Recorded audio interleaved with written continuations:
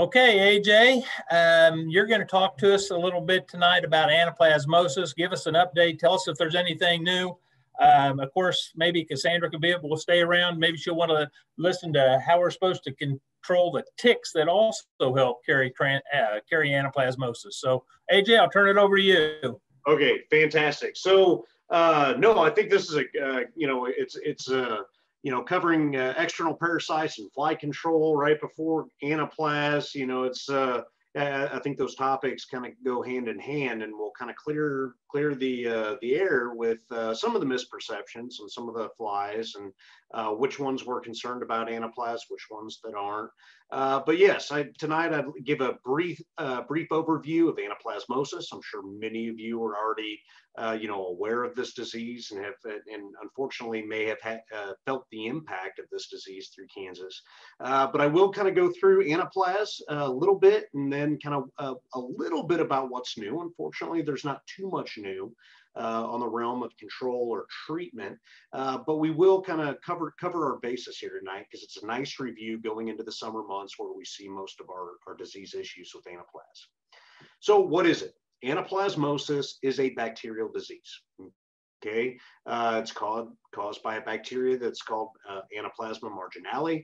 It actually infects red blood cells. Okay, so that's the host cell that this specific bacteria attaches to. And that's where it thrives, and that's kind of how it lives. So it does infect the red blood cells. Okay, the red blood cells also carry oxygen through the body. Okay, so what happens is an animal gets exposed. The bacteria starts to replicate. It infects and invades our red blood cells of our cows, and there is an immune response. Our cows, when they find these red blood cells that have this Anaplasma marginale in them, they're abnormal.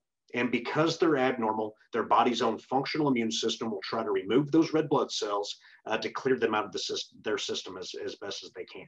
And that often happens in the spleen. Okay, that's kind of the blood filtering organ where the cattle will pull a massive amount of these red blood cells out of their system to be able to help combat this disease. Unfortunately, their immune system can be so strong against this organism, they will pull so many red blood cells out of the system that they develop anemia.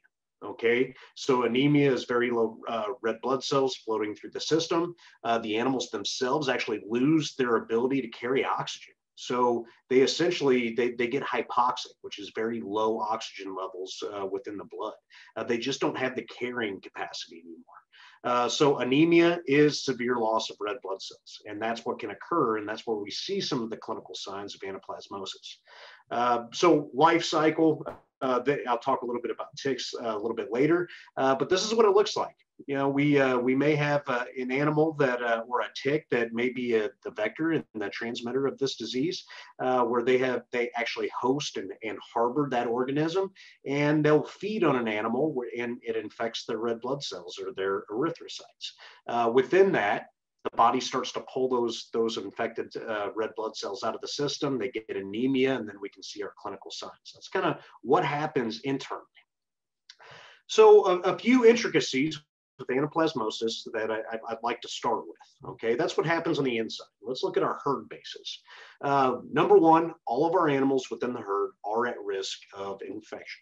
Okay, so they can be exposed, they can get infected. Okay, so, and that's regardless of age, that they do have the opportunity to become infected. However, just because they became infected does not mean that all animals are going to be impacted the same way. So a lot of this has to do with immune function and the ability of the animal to regenerate its own red blood cells. That is why mostly our older cows, our older bulls, our mature animals, because of their vast size and their mature immune system, they pull way more red blood cells out of the system. They're much more efficient with their immune function. On top of that, their red blood cell production ability to be able to regenerate red blood cells for the system is not at the same level as a young calf. Okay, so for those two reasons, that's the number one reason why we see more clinical signs with specifically our older cows and bulls, is because of those two factors. A more potent immune system and they can't regenerate red blood cells as fast. So that's why we see most commonly our older animals, 4 years and up. That's where we see clinical cases. Incubation. Okay, so just for clarity, incubation means how long it takes from an animal to be exposed to actually show clinical signs. Okay, so incubation, think of it as, you know, baking a cake. It takes a while for it to rise and everything else. So that incubation is just replication. Okay, replication of this organism inside the body, infecting the red blood cells. So they get exposed to a very small amount, but then it starts to divide and become a much larger amount that can cause disease. So that incubation in general is about a month. Okay, where we can understand this is kind of our trace back. Okay, if you routinely see clinical signs of anaplasmosis, usually late summer, okay, well, they got exposed about a month prior. Okay, so that's a good working understanding, and it can take longer. It can take up to 100 days to incubate, but in general, it's about a month. Okay, so it's a good idea to keep that in your back pocket, that if you're seeing clinical cases, something happened where they were exposed about a month prior. Now, once our animals become exposed, a couple of things can happen. Okay, we talked about, yes, it depends on age. Yes, it depends on immune function, but really a couple of things can happen. Number one, the animal gets exposed. They get the bacterial infection goes through the system. Their body kind of defends it. It mounts a little bit of an immune response. We never see clinical signs, but they become a carrier. Okay, so no clinical signs in a carrier state. Or two, the animal gets exposed. We actually see clinical signs about a month later, which I'll talk about clinical signs here in a little bit. So the animal physically gets sick. Now, if they get sick, we do have therapy that we can treat those animals. We can get them over, many of these animals, we can get over this disease. Now, if they heal, they will become a carrier. Okay, so basically, if they get exposed, they will be a carrier, whether they show clinical signs or not. Unfortunately, a lot of our animals, especially our older naive cows and bulls, if they get exposed, there is a potential for them to die. Okay, just due to the severe anemia caused in the animal, that it can be deadly with this disease. So if they get infected, if they survive, they will be a chronic carrier for the rest of their life. So I think that's a good thing to understand. Now, I guess one thing I didn't mention, if an animal gets infected and becomes a carrier, they generally have very long-lasting, almost lifetime immunity against anaplasma. Okay, so that means they're essentially protected from getting the disease again. Okay, some kinks that can get thrown in that is if a mature animal gets severely, their immune system gets compromised, they're sick from other issues, they get severely stressed, they potentially could succumb to the disease later in life, but it's relatively rare. Okay, so animals that have been exposed, generally they're pretty protected for the rest of their lives. So that's what's meant with the lifelong carrier with protective immunity, is they generally have a pretty good immune function against that organism for the rest of their life. So clinical signs, brief review of clinical signs. Usually the number one thing that producers see the first time that they run into anaplasm issues is dead cattle. Okay, we have either one or multiple animals that have died within a relatively short period of time, maybe a month or so, that we start seeing these animals drop off. Now that's kind of our first clinical sign. Once we start seeing that, we start examining the animals a little bit closer. They're all out in pasture. We want to try to figure out what's going on. If we see one that's alive, okay, that it is in clinical signs, they will be anemic. Okay, so they're low in oxygen. When they get low in oxygen, they try to breathe faster and breathe deeper to be able to bring in more oxygen. So they can be open mouth panting. They can get a little reckless, okay, as it progresses due to that low oxygen level. But usually an animal that gets really low oxygen, they get dull. They're tired. They're lethargic. They're dopey. They're not acting quite right. They look off, okay, and that's often what we recognize. However, when we go and try to move these animals and get a closer look, they become extremely aggressive, almost at the snap of a finger. And that aggressiveness, it could be the nicest animal that you can bucket feed out of your herd. If they get low on oxygen, the defense mechanism in their brain is to attack. Okay, and that's where we can see extremely aggressive animals that'll, attack the truck, attack the tractor, attack the four-wheeler, run people up fences. I've known several producers that have been injured when trying to intervene and try to treat animals with anaplasm. So, and it's due to the low oxygen. Okay, so it's not their fault, but we do have to be cautious to be able to, some of these clinical cases can get pretty nasty with this. So it's always good to keep that in mind. The question that comes up a lot is, can anaplasmosis cause abortions and termination of pregnancy? And the answer is yes. And that's kind of a basic defense mechanism of the body is, the uterus and growing the fetus during gestation takes a lot of energy, takes a lot of oxygen, takes a lot of nutrients from the system.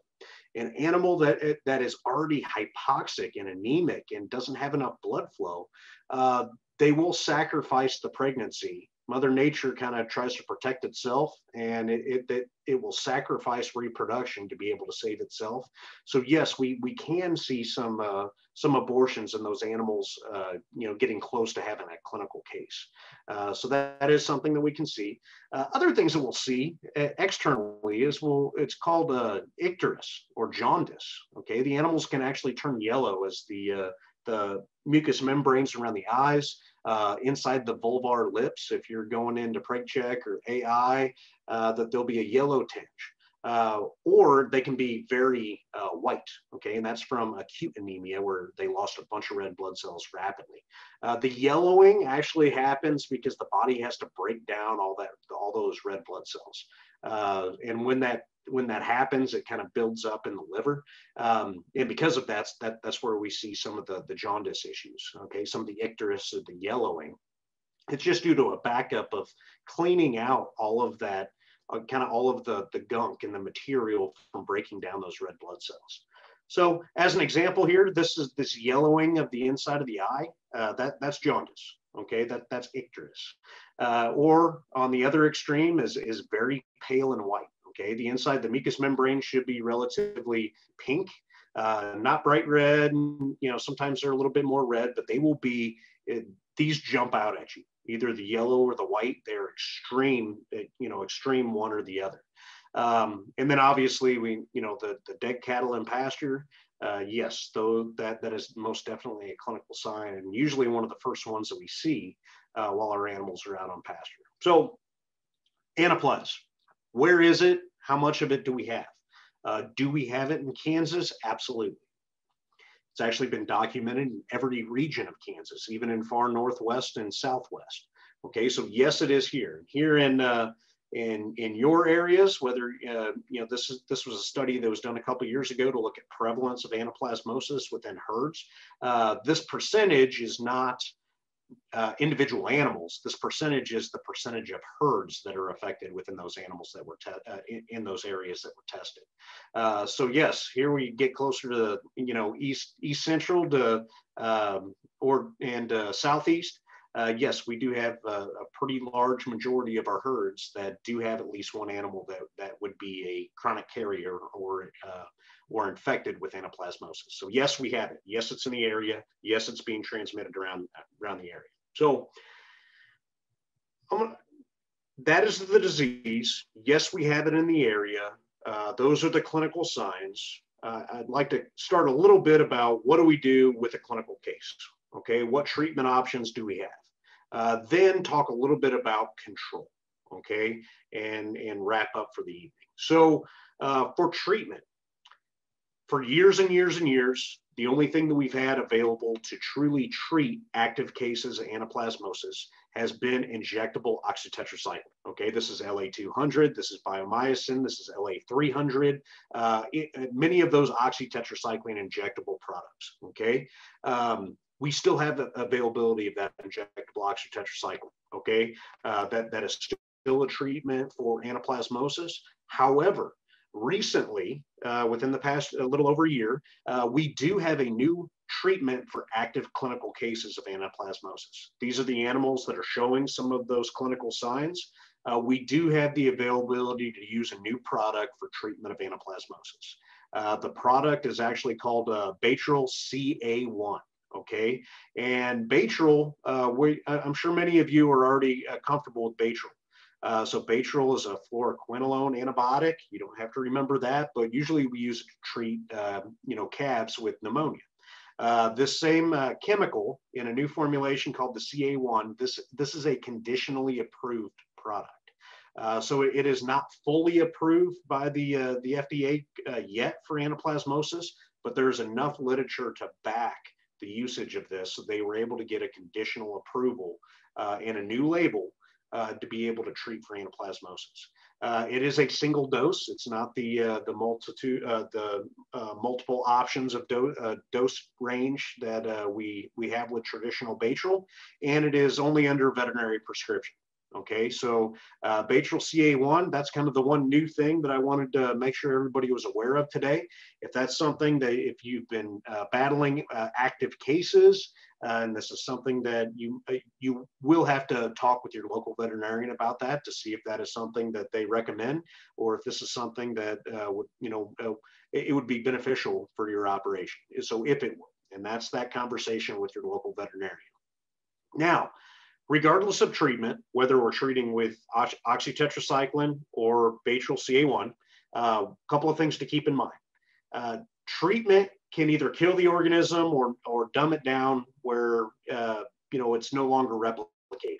So we can take care of the organism with treatment. However, the animal still has to regenerate its own red blood cells. Okay, and that is really what dictates success or failure of that treatment. If we treat them too late in the disease process, okay, they can still die. We can have phenomenal, we have good treatments available for those clinical signs. However, a lot of it has to do with how much red blood cell those animals have already lost. Okay, so if they don't have enough to regenerate, that's really what dictates our success. The other thing to consider is it takes a couple weeks to recover. Regenerating red blood cells and getting the oxygen levels back in the body, it takes time. Okay, it doesn't happen overnight. Red blood cells are made in the in the bone marrow. So again, it doesn't happen overnight. It takes a little bit of time. They can get over that compromise, but it does take a little time to get them over this. So our treatments can be very successful against the organism, but the animal still has to heal on its own. Another thing to consider, just because we treat them doesn't mean we have cleared all of that organism from that animal, okay? Unlike other bacterial infections where we treat for a cure, we are treating the clinical signs. We don't have the availability to be able to treat to virtually clear that animal of the infection. We can treat and cure the disease, but the infection will stay. They will still be a carrier after treatment. Okay, so I hope that makes sense. So really, this is where we spend most of our time: control. Okay, we truly don't have any true prevention measures to prevent anaplas. What we do have is control measures, and that's multimodal, multifactorial. A lot of options that we can do to implement to help control some of the impacts of anaplas. Okay, because it's in the area, we can't eradicate it. It's kind of here and it's here to stay, but we can control it to minimize the impacts on our operation. And that's really the realistic goal for the vast majority of this, is kind of a control measure to be able to mitigate. Okay, it all starts with fomite. And we talked about vectors earlier. Dr. Olds mentioned vectors of transmitting disease. Well, there's also fomites, and fomites are inanimate objects. And this is us, people. So this is fomite control or people control. So what we do, the management that we do, can actually impact the spread of anaplasmosis. One of the biggest measures that we can do is change needles in between each injection between our animals. There was a study that was done here at K-State a handful of years ago that actually showed if we don't change our needles between animals and we go in, vaccinate one animal that is a carrier, the small amount of blood inside that needle going into the next animal is enough to transmit the organism, the anaplasma organism. So there's a 60% chance that if we don't change that needle, we can inadvertently transmit anaplasma to the next animal. Okay, so something to keep in mind. Anything that comes in contact with blood has the opportunity to transmit this bacterial infection to the next animal. So ear taggers, tattoo pliers, castration equipment, anything that comes in contact, OB sleeves from rectally palpating, anything that comes in contact with blood that goes to a next animal has the opportunity to transmit this disease. Other steps for control, vectors. Okay, this is actually the insect as the vector. I mentioned a little bit about ticks. So ticks mainly are the American dog tick. Okay, it is a biologic vector of anaplasmosis. What that means is it's an amplifier. Okay, the tick during its life cycle, and Dr. Olds could talk about the life cycle way better than I can, but the tick will feed on the cow that is infected with anaplasma. Will pick up small amounts of that organism into its midgut. The tick, after its blood meal, falls off, okay, and goes through its next cycle of reproduction and everything else. But that tick, the bacteria doesn't go away. It actually gets up into the salivary glands of the tick and it amplifies to a massive amount. So the next cow that comes by that might be naive, the tick will latch onto and take another blood meal. But when it does, it injects all that salivary gland material with a lot of that organ that it's amplified. So it picked up very little on its first feeding, and now it's spreading a massive amount. That's what's meant as a biologic vector, is it amplifies this organism. Now our other blood feeding flies, they do have the opportunity, there is potential for them to transmit anaplasma, okay? But it's a mechanical transfer. So it's direct from one animal to another within a relatively short amount of time, that the bacteria is just on their mouth feeding parts, where they feed on one animal and go directly and feed on another. There is that potential. Notice I have the stable flies, because they don't feed on the same animal and they bounce back and forth to animals and feed on their legs. There is potential to have a mechanical transfer of anaplasma, as well as our tabanids, the horse flies and things like that. They're really nasty, voracious eaters where they tear skin open, and just because they're mouth parts, I mean, they get really dirty. And so they can mechanically transfer from one animal to another. Thankfully, yes, these are still a vector. They're much less efficient at transfer of the organism as opposed to the dog tick.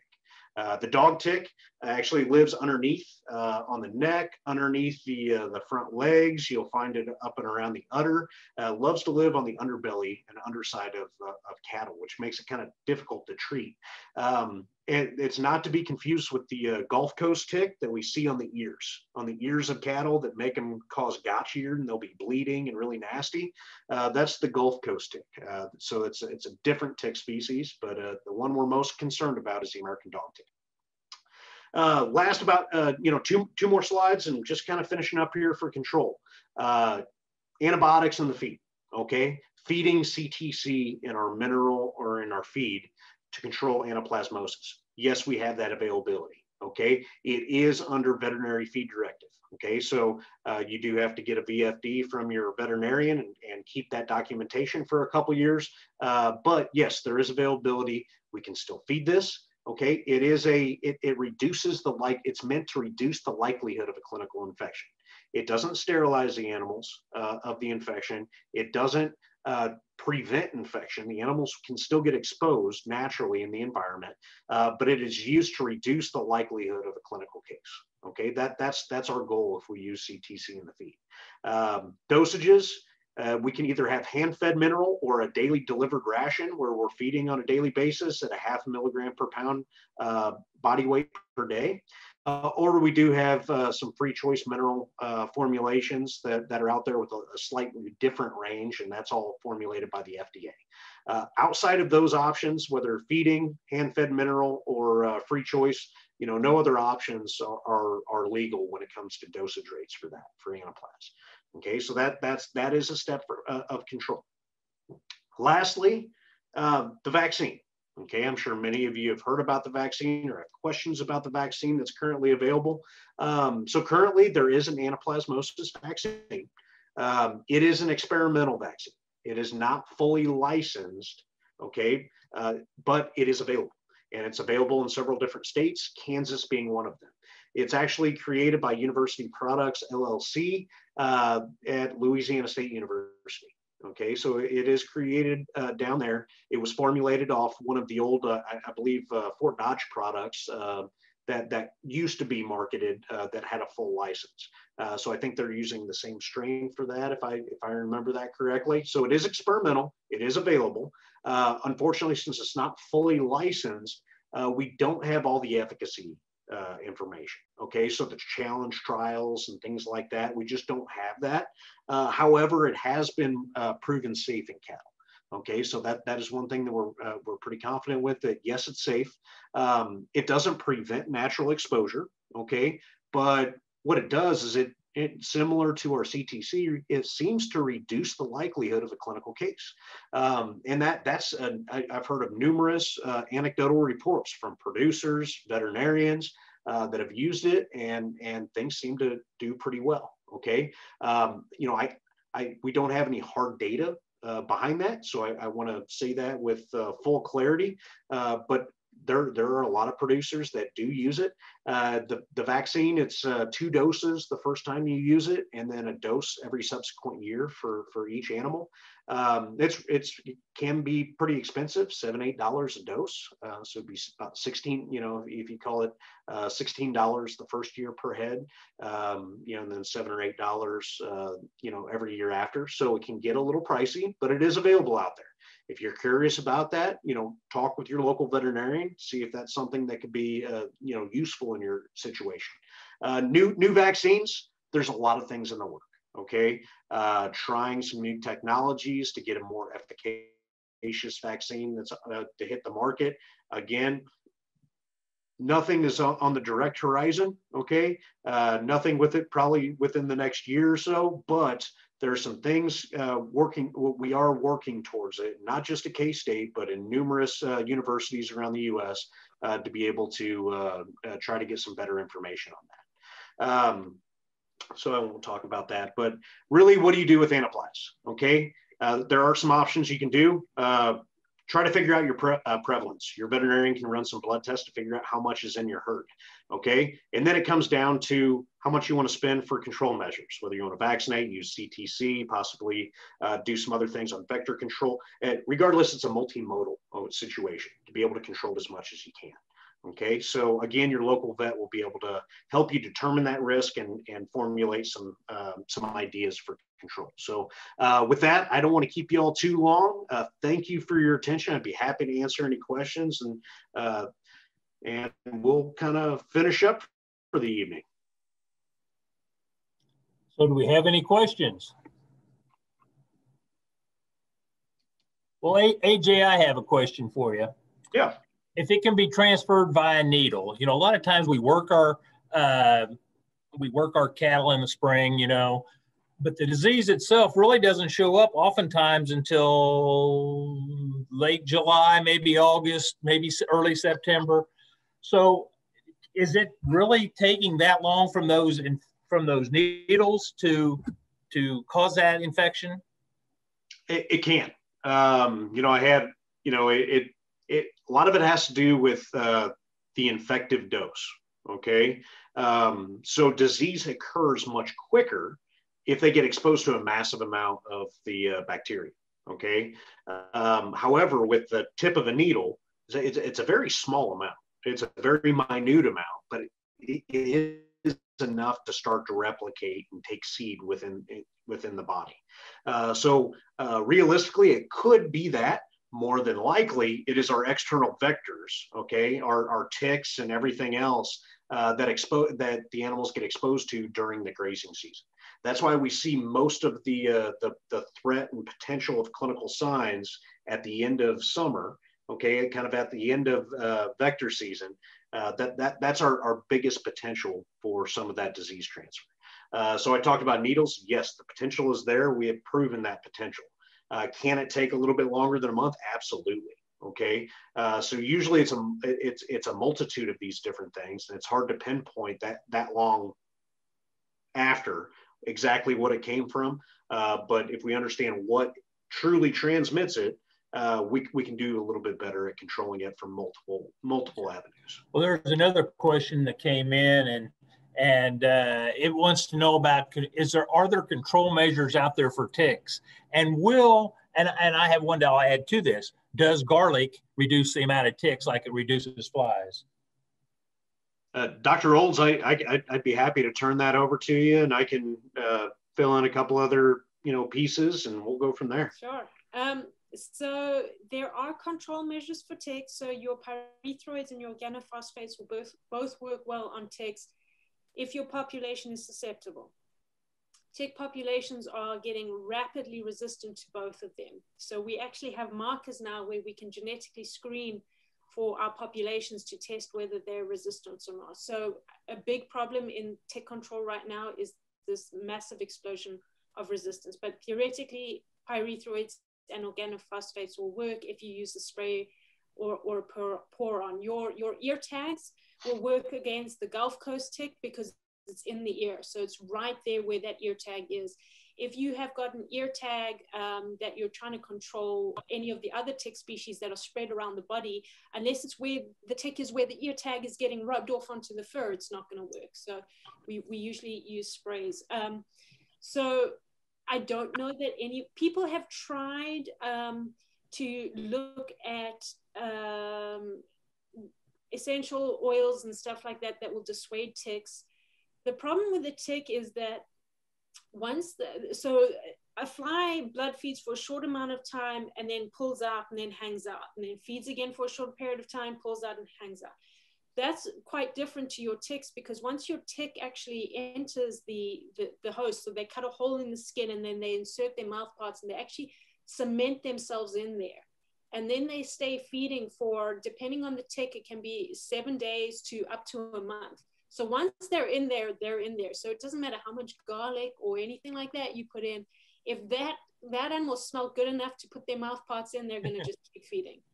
And ticks are pretty host specific too. You know, they know the smell of the animal. They know what they're looking for. They know the area of the animal that they want to be on. So ticks, I would say, are actually harder to control than flies, because once they've attached, they feed. And so especially your adult stage of your females, if she gets a good solid meal, they have this a critical mass that they have to feed up till. And once they've hit that critical mass, even if they haven't fed completely, if they get pulled off or they get dislodged, they can lay thousands and thousands of eggs. So your as much as flies are good reproducers, they lay smaller clutches of eggs multiple times. But an adult female tick will lay thousands and thousands of eggs. So theoretically, all you need is a single female to feed to repletion to keep your whole population going. So tick control is actually a little bit harder than fly control. And there's very little you can do in terms of managing the environment for ticks. There is some evidence that suggests that burning may help, but then you've also got studies that show that actually burning makes it worse. So ticks are about the hardest thing to control in my opinion. Mm-hmm. No, and I agree 100% that they're extremely challenging. One thing that I will throw out about ticks, especially if you have animals that are infested and you are going to go to treat them, and you are treating with either a pyrethrin or organophosphate spray, we truly have to get good coverage on these animals. They're topical treated products, so that means the ticks actually have to come into contact with that product. So that means getting them into the chute, and we may have to be spraying underneath the belly, around the udder, and really getting good coverage around those animals.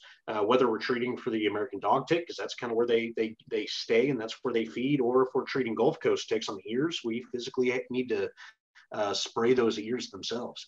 And the other thing to throw out is cedar trees. The eastern red cedar, ticks love them. So coming up with burn season, the more cedar trees you burn, the better. and also your tabanids also really like cedar trees. And one thing I will also add with the spray, and this is true for any pesticide you use, correct dosage. I cannot emphasize how important correct dosage is. So it is so tempting to be like, oh, I'll just stretch it a little bit further. I'll just dilute it out a little bit more. That is the absolute worst thing you can do, because what you're doing is you're giving them a diluted experience. You're giving them a taste of the pesticide, not enough to kill them, but just enough for them to start developing that resistance. So when you are using pesticides, make sure you're using them as label instructs you to. Make sure that they're stored properly, because you don't want to have your product inadvertently degrading, so you think you are giving them the correct dose, but actually you're underdosing them. So making sure that you give them the correct dose. This is not an area that you want to save any cents. You know, you use it well and use it strategically, and make sure that you're applying it well.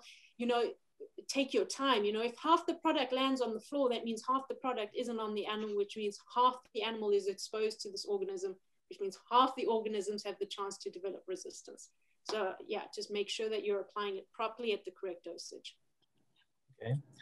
AJ, there's another question that came in. It says, if we're going to natural herd immunity, why not keep using the same needle and vaccinating that way and let them all get infected? Yeah, so just on the time, I didn't cover the idea of endemic stability. So those of you that don't know, kind of endemic stability is basically happens in two different situations. One, we have very few animals that have anaplasmosis. We have very few carriers. We have very low infection rates.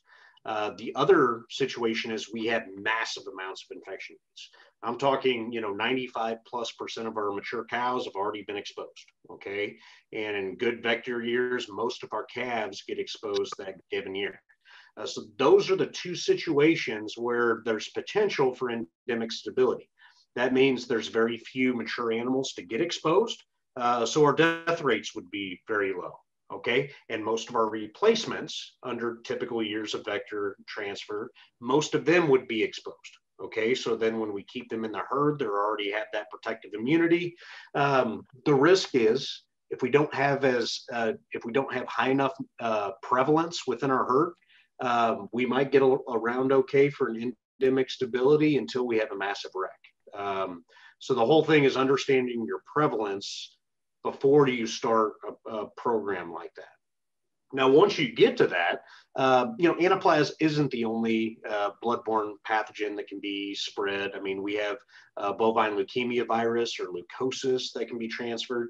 Even the USDA has come out, recommending, swapping out needles, between animals. It is a good biosecurity measure, but I understand. Okay, even with our BQA standards, it's every 10 to 15 head, changing needles out just for proper injection sites. But using dirty needles on purpose to be able to expose the rest of the cows, there's a lot of other bacterial issues floating around in the blood. I wouldn't rely on the needle transfer to try to expose most of your herd. Okay, so if that helps. I'll add another thing. I've worked on endemic stability and theileriosis, which is a different tick-borne disease of cattle. And I'm just fascinated by endemic stability and love doing studies on that. One of the key things with endemic stability is that what you really want is to have your calves get exposure at low levels, preferably by the vector itself, because that's the most natural way it's going to get it. So low levels, so ticks that have low levels of infection, which you naturally get when you have endemic stability, but that those calves are exposed to it while they are still on their mothers, because their mothers have maternal antibodies, because the mothers have already been infected for the most of their life. And so the mothers then pass those antibodies on. So what happens is they get a low exposure to the parasite. They have the maternal antibodies to kind of help control things. And then they develop a natural immune response. It's very hard to set up good endemic stability in older animals by just keeping needles. So there's a safe way to establish endemic stability, and then there's a risky way to establish endemic stability. In an ideal world, yeah, I would love a situation where we could have endemic stability, because that's just the best way to reduce losses and keep this situation stable. But even so, even if you have endemic stability, if you get rid of your tick population completely and you remove that pressure, you can lose your immunity in a pretty quick period of time, because as long as the animals aren't getting constant exposure to the parasite, they will actually lose their immunity. So it's a tricky situation to maintain. If you do it well, it's pretty robust, but it's great, but it can go wrong pretty quickly. And here in Kansas, the weather variations we can have year to year, where we could have multiple years that are very conducive to the vectors for ticks and for flies and for everything else. But then we can have a period of time that we really hinder those populations just due to the weather variability, which then we lose the pressure. We lose the things that we've gained within that endemic stability. So yes, in theory, it's fantastic. It's difficult to accomplish completely. So anyway, just fair warning on that. Okay. And also, I mean, with endemic stability, you have to accept that you will have occasional losses. Even if endemic stability is there and it's good, there will still be one or two animals that are just immunocompromised because of other reasons. And even, so it's not a surefire thing. I personally love it. I find it fascinating, but it's not necessarily just as simple as immunity. Everybody's happy, everybody's going to survive.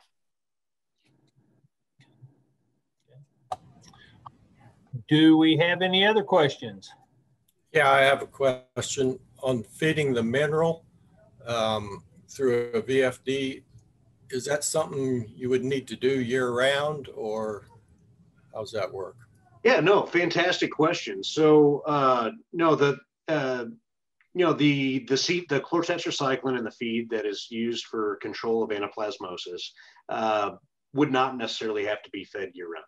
Okay, at that dosage rate, the most important time to feed it would be during the vector season. Okay, so during the grazing season, during that period of time into the fall, where basically from frost to frost, so to speak, would be your more critical time to feed that product. So that does cheapen it up quite a bit, that you would not have to feed that over the winter. So again, great question, but no, it would really be targeted towards that vector season, which would be during the grazing season. Yeah. Are there any other questions?